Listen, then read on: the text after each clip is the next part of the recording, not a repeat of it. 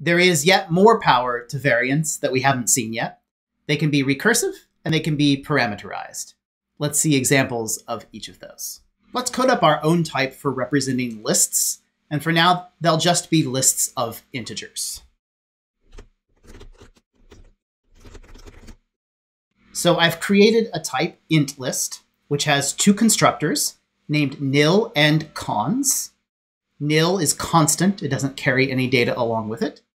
Cons is non-constant. It carries a pair. The first component of that pair is an int.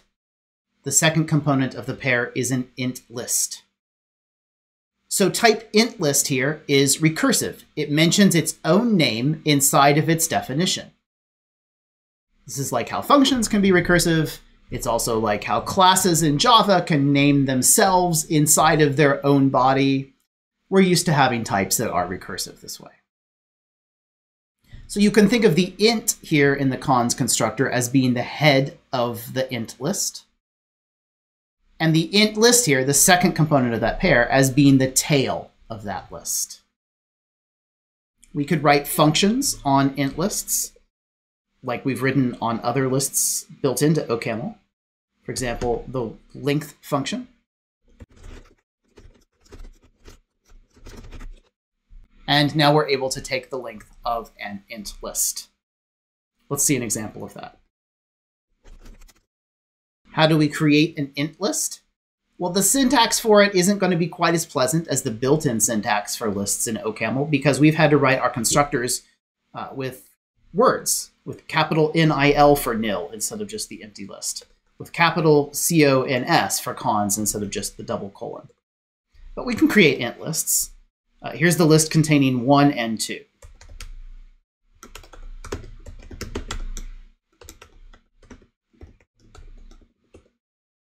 Now we have an int list. Its first element is 1, its second element is 2, and then it ends with the empty list. What is its length?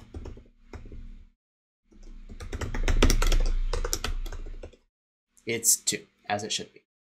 Now what if the next day after writing our int list type, we discovered we also needed string lists? One possibility would be to copy all of this code and repeat it. But now we do have a little bit of a problem. There's two length functions here. This one works on int list. This one works on string list. But the latter one's going to shadow the first one, so we might end up needing to say two different names for this. But this sure is getting tedious. And then tomorrow, if we discover we also need bool lists and nested lists of lists, this isn't going to scale well at all. In fact, anytime we copy and paste and tweak code as I just did here, almost certainly we're doing the wrong thing. Good programmers don't copy and paste code nearly that much. Instead, they abstract commonalities from code and try to write code that's parametric with respect to whatever the changeable parts might be. We ought to parameterize this variant on the type of the elements that are stored in the list rather than hard coding it. Of course, you know that from 2110. How can I do it in OCaml? With a parameterized variant. I've just written a type alpha mylist. The alpha here is a type variable. It goes to the left of the name of the type.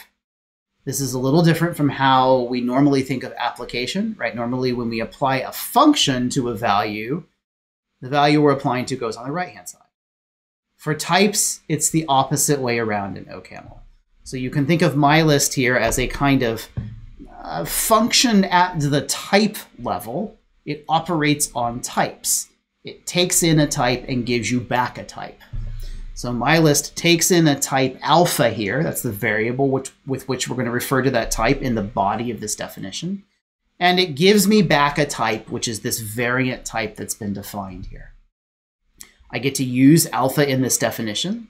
So cons, for its pair, now has the head of the list as being of type alpha, and the tail of the list as being of type alpha mylist. Now I used mylist here just to disambiguate from the word list that's built into OCaml. We can code up functions on alpha mylists now.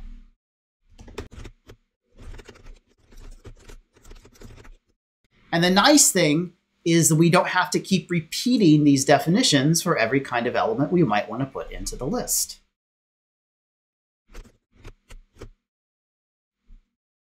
We can take the length of a list containing just the integer 1. That's length 1.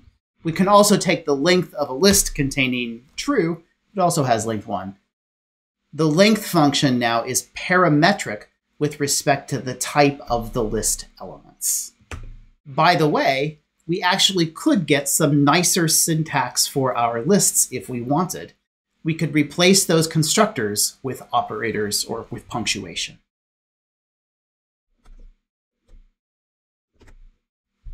And now I have a mylist type that works more or less exactly like the built-in list type in OCaml, in that I can use square brackets for the empty list and double colon for the cons constructor.